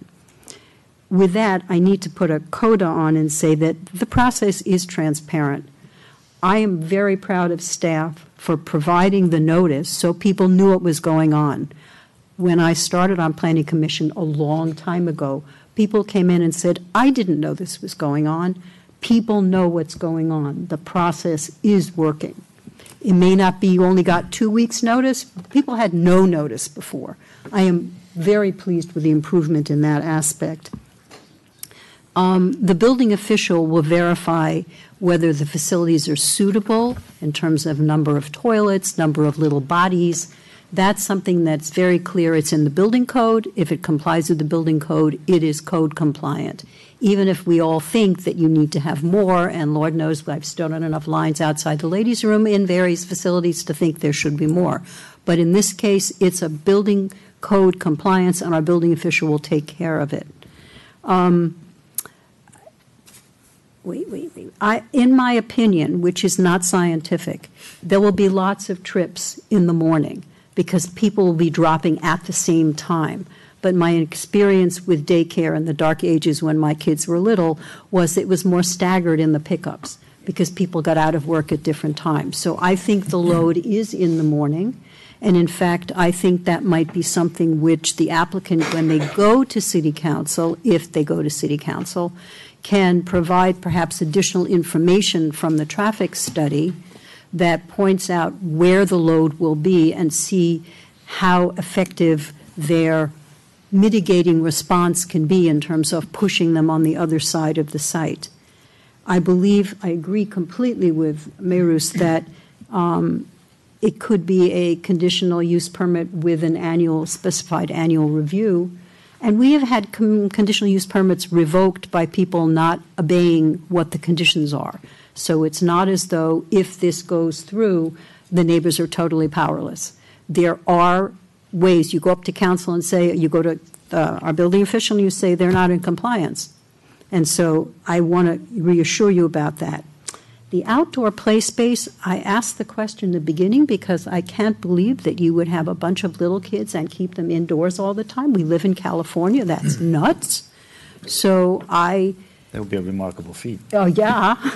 And I don't have a response to that, except I believe that the applicant does need to figure out as part of their plan of how they will mitigate any impacts on the neighborhood as much as they can, to think about that. And I'd like to point out, as Ronit said, I also live relatively close to a school. I think we all do on a certain level.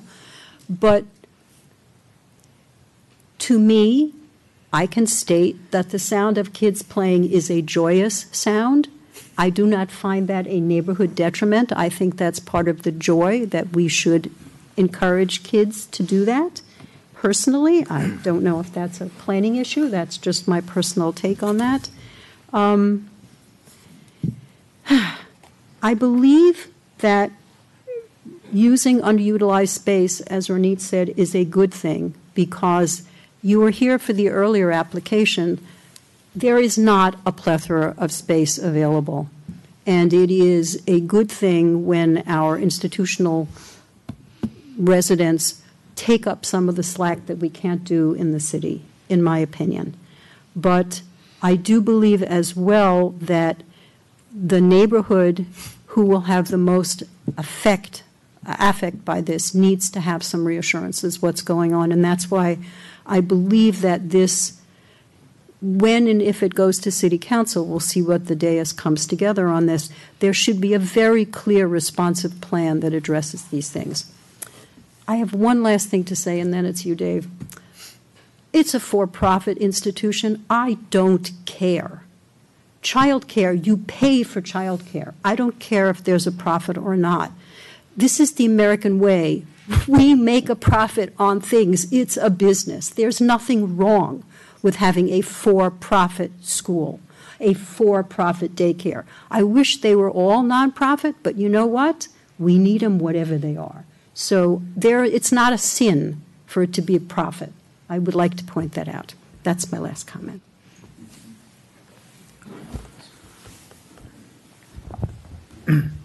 I'm also for, I think the different conditions that have been discussed probably make sense. Most everything's been said already. I'd add though that I think I'm not, and maybe I'm just not following it, but this notion about the traffic and then the drop-off, I'm not sure if it makes perfect sense to me. The traffic concern I heard is that there's cars speeding on the street, or at least that's a big concern, swiping other cars. I mean, unfortunately, if anything, this is probably going to slow things down because you're going to have a lot of gridlock in the morning and the nighttime. So, if anything, it might decrease the speeding, which is good. But again, it's not to make light of it. I appreciate that the reality might be people don't like so many people the gridlock in their neighborhood, that's inconvenient. But I would just say to the people who are against it that I'm not sure that makes perfect sense to me. But overall, I think for all the reasons said, I think it's probably a fine idea. Okay, thank you for all the comments. I think our fellow commissioners here have spoken quite eloquently about the issues. It's a hard issue, but I just want to. For me, I feel like there's almost two separate issues here. One is a real sort of perceived and/or real problem with the traffic flow through University Avenue and the sort of the speeding concerns, the sort of the early morning rush to get to work, evening traffic as well, and that's something that I think is a real issue that's happening now. It seems like that's a real concern by all the residents, and I think that deserves a closer attention. However, in terms of the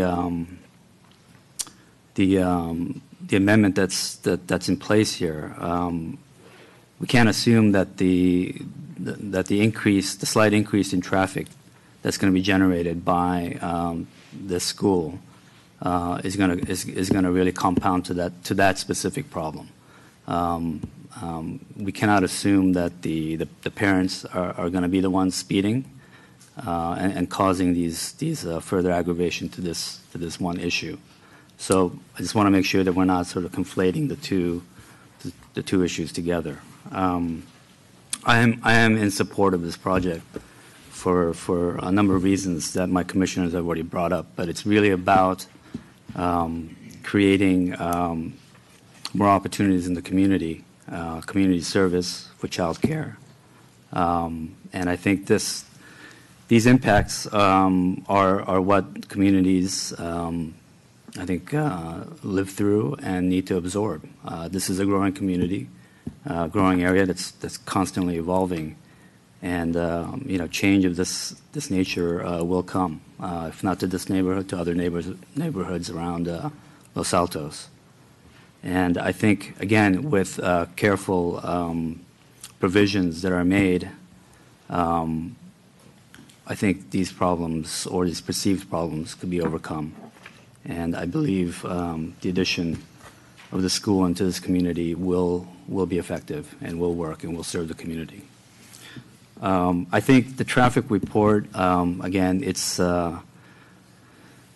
it's a very technical report. May not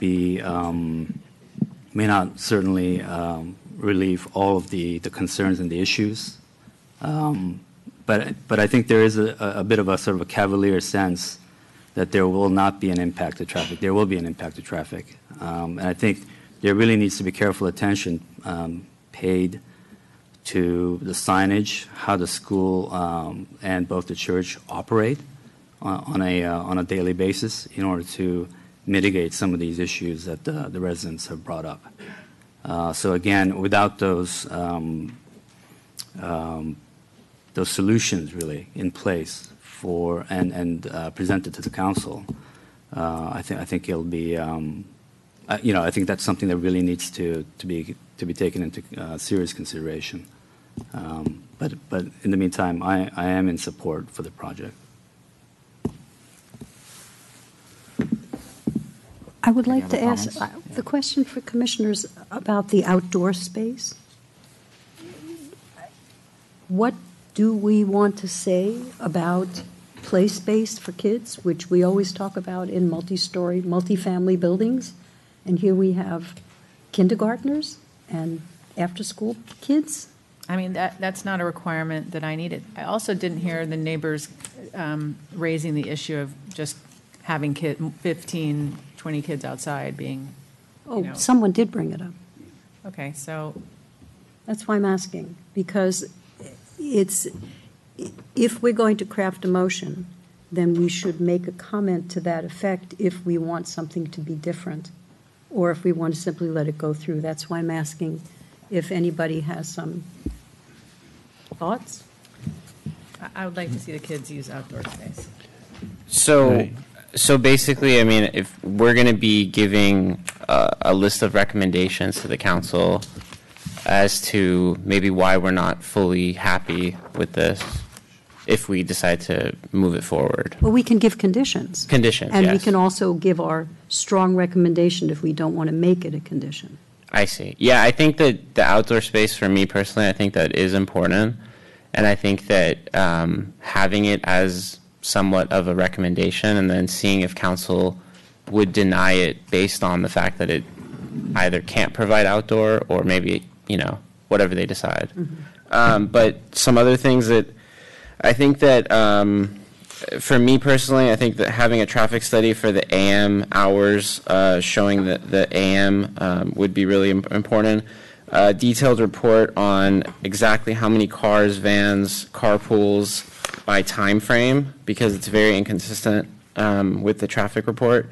Restricting the route on Lincoln and only Lincoln. And then maybe recommending that the use permit is only for 1 year, and then it can be reviewed after a year to see if they're still in compliance.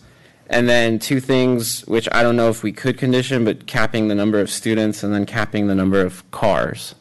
But I don't know if that's something that we could really control. John, can we do a conditional use permit that's sunsets after a year or goes for a review after a year? What is the Well, typically what's the legal part of that? what has been done is you require an annual review of the use permit, which allows for a check on compliance with the approved conditions of approval, and if there is or non-compliance with that, then you would be able to set a use permit ratification hearing. Can I just respond to things? On the outdoor space, I don't know why, I mean, maybe it is our job. I don't know why it would be. I mean, if they can get kids to come, good for them. If you don't want to send your kid to preschool with an outdoor space, then they'll go to business and everyone's happy. I'm not sure. I mean, if there's a law that requires them to have it, they should follow it. If not, I don't know why we would govern whether or not they have outdoor space. As far as the traffic, I do just want to add one other thing that was kind of brought up, but with all this, if the church goes out of business, they're going to build a big apartment building there. I mean, this is I'm not against more traffic studies if we want them, but on the other hand, it's not I'm not sure that it strikes me as a little bit of overkill. Again, if we need more traffic studies, that's fine, but overall, to look at this, there's a traffic study. There's not a lot of support to say that this is causing a huge traffic problem, and I agree. I know it was mentioned by Commissioner Bodnar that it would probably be worse if this doesn't happen and something else is put in its place. Well, but the thing about, I agree with Dave in that I'm not sure an enhanced traffic study will give us anything more. It's a relatively small number in the gestalt. We're not talking about 150 trips. Or 150 students. We're talking about smaller, and actually one of the recommendations from one of the letters said that we should maybe cap it at lower, but that's something I think for City Council. But I think if this, all right, so this is a very similar thing I've seen before. So this is like at a wedding. There's the bride's side and there's the groom's side. We all live together. We live in the town. It would be really good if the people in the neighborhood felt good about this. And so I look at this and say, if the church and the school can get together and come up with a plan that says, we heard you.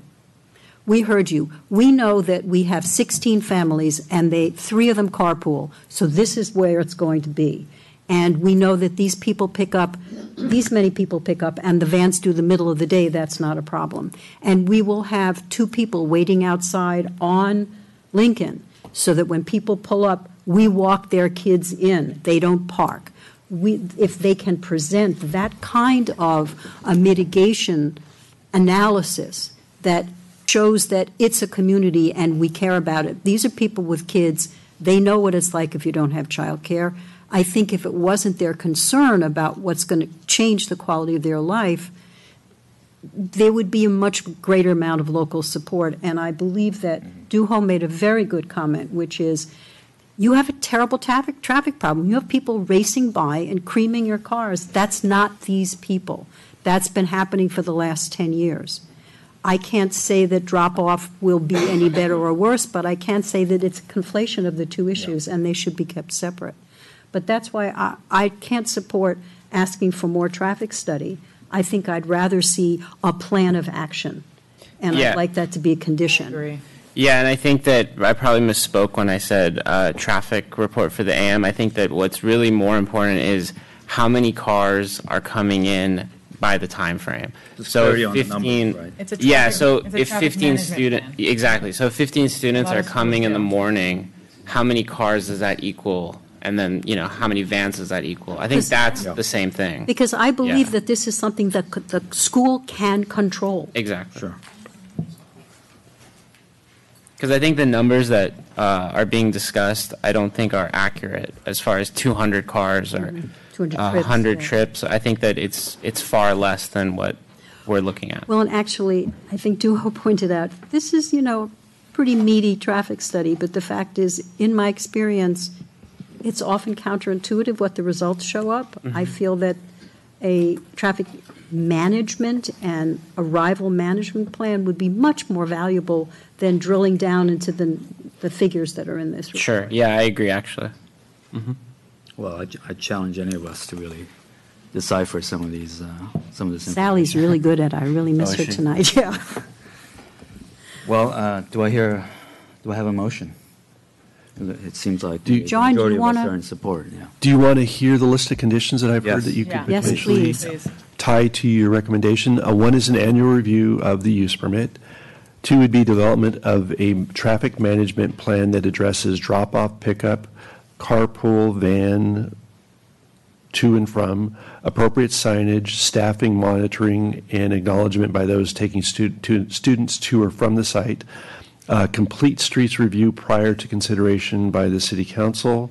Development of a plan for outdoor activities, and the limit on 90 students with a clarification that any proposed increase beyond that amount requires an amendment to this use permit. So my only tweak to that is that we don't require an annual review for any of the other schools. It feels like something we do punitively when someone has really not proven them to be a good steward, and then we really want to check in on them on a yearly basis. So I would swap that out with a annual compliance report required, showing and confirming that they are at the number. And how is that different?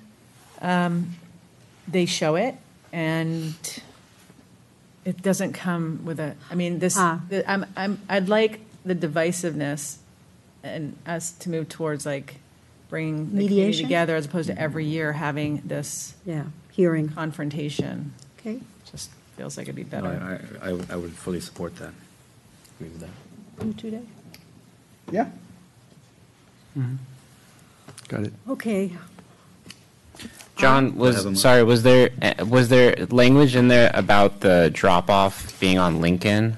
I did not have that. I heard one commissioner Yes. mention it. Did you? That's part of it. I think That's part that- of the That's exactly management. right. Okay. Yeah, kind of a better detailed drop-off, because I don't know if the current one is that sufficient. So it would be just drop-off or both pickup and drop-off limited to? I think they should have a plan. I think they should think it through completely. And But yes, you- both drop And the off. recommendation would be for plan- both. Yes. Yeah, pick up and drop-off limited to Lincoln. And to avoid any Orange Avenue, any other street. And maybe part of that annual compliance isn't just to tell the city what their numbers are, but also confirm how they are educating their parents and getting, policing that among the parents. I think they could talk to Pinewood and they can talk to Castellea, because those are two much larger facilities that have been through this and have presented plans that were acceptable to city council to understand what's going on. Two city councils, one in Palo Alto and one here. So I am willing to make a motion that we recommend to city council approval of use permit 19 UP 02, subject to the listed findings and conditions, with the additional conditions that John just listed. Do I have a second? Second. All in favor, say aye. Aye. Aye. Aye. All opposed? No, none opposed. Motion passes.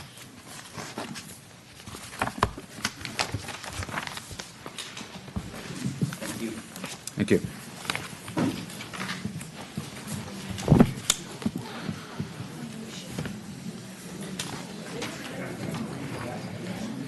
Okay, moving on to commissioners' reports and comments. Who was at the last council meeting? I was supposed to be, and did you watch it? I understood it was more than 6 hours, and there was nothing on our agenda that seemed. It was a lot of talk about Excuse me, location of where the meeting should be. The meeting is still in session? It went like 5 hours again. But I'll watch it and report back next time. But I didn't see anything on the agenda that was relevant to planning. So do you think the reason they reduced the number of chairs in the room tonight was in response to that? They reduced the number of chairs in the room tonight. Do you think that was in response to the discussion? I don't think they resolved it. Oh, I know they didn't.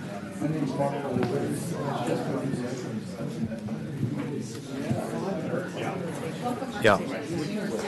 If you don't mind, the meeting is still in session. Please, if you would like to make an exit to continue your conversation. Thank you.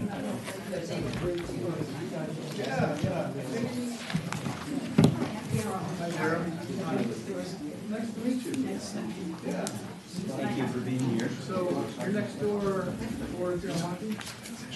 This is what I like Yeah. to see, is action. Exactly. Fantastic, welcome back. I understand that you're overseas quite a bit. In Mexico. Well, thank you for building a beautiful home. Should I say this again? Yeah. If you can continue your conversation outside, thank you.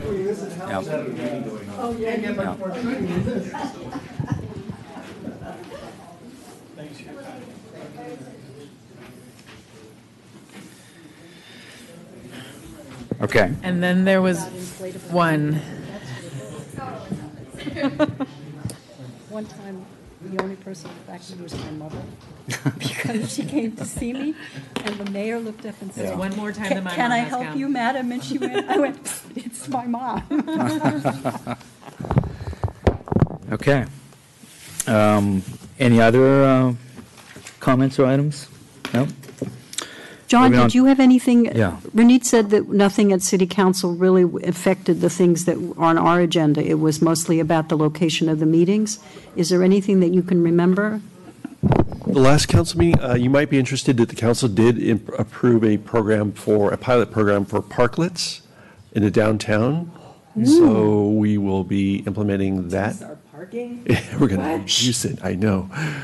But they did approve it, so you might see some parklets out in the downtown in the near future. So we'll keep you posted on that. And then the other items were, the REACH code, that did not pass. It didn't. But the council did direct that we go back and develop a plan that requires all electric for new construction, not a mixed fuel requirement. And then there's a little bit of question about how we're going to define whether or not a project that involves an addition or remodel, if there's going to be a trigger that will require that project be all electric. And the trigger will be the size, the number of square feet? I am imagining it's going to be some demolition. Well, no, pardon me? actually, there's more coming on that. What was that? It's not necessarily a percentage, 50%. That's a different metric. There's another It metric, is. There's which is an several absolute different. number. We've got metrics for fire sprinklers. There's a metric for whether or not a building has to have its utilities undergrounded. We have the non-conforming use metric. So between that mix of different things, we're going to have to. Let me go get them. Because I've been participating in Palo Alto's discussions, and they're having trouble figuring out where their REACH code to get to Tier 2, which is a really robust code, will kick in. So there was that, and then there was one other item that yes, the change to the city-owned parcels that were Yeah, at that went through. that went through. Although they have given us direction to come back and look at changing the general plan designation to portions of the Civic Center complex. So that could be on your horizon in the near future. I think they're looking to have us come back to them with some kind of idea in spring of 2020. Oh, did the R3-4.5, was that one? That got Maybe I missed approved. it. Oh, great. That was Well, the it's- meeting before, I think. In my opinion, there was a taking there, because everyone else in Los Altos is allowed to have a second story unless there's a single-story overlay. And council, in their infinite wisdom, said, you can't do that. And I believe, in my opinion, and I'm not the lawyer, I believe that's a taking. But I think the people there are so happy to have a zoning, finally. Oh, wow, so they didn't do second story. Oh, But some already exist. Duh. wow. But it's okay because these people couldn't do anything. And Yeah, so but it's an advantage. What's unfortunate is that the square footage with the setbacks, you couldn't really do much. if But you it's built just out. another lawsuit waiting to happen. It's okay. Yeah. But at least they have something, and some people only wanted to do a modest one-story Very addition, true. and they couldn't do anything. Yeah. So in that Yeah. sense, there was progress. Progress. No, but that was an important piece to that. Yes, it was. I was unpleasantly surprised. What can I say? Interesting. So do you want to hear what's on your future agendas? Oh, boy. Please. All right, so next Tuesday is the city council reorganizations. That's December the 3rd is the city council reorganization. That's just the only item on the agenda for appointment of the new mayor and vice mayor. Is it automatic, or do they actually have to? No, Oh. there'll need to be motions and seconds. I've heard that's been a little contentious at certain meetings in the past, but since I've been here, it's been a smooth process, smooth transition. Doesn't look like we have anything for you to hold a meeting on December the 5th, so it looks like we'll cancel that planning commission meeting, give you an evening at home. Council meeting on December the 10th, we have two fairly large projects. The 5150 El Camino Real comes back to council, and then the 999 Fremont Avenue project is going to be taken up by I council. believe that's my meeting that I'm repping. I think you're correct.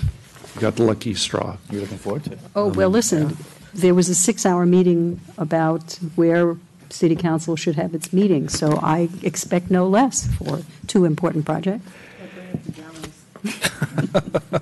And then the final meeting for the year for the Planning Commission is December the 19th. And right now, tentatively, we have a use permit modification for 1860 Grant. And I can't recall off the top of my head right now what that What is it? applies to. Well, I don't know. we'll find out. All right. Great. Thank you. If we don't have anything else, the meeting is adjourned. Good job. Thank you.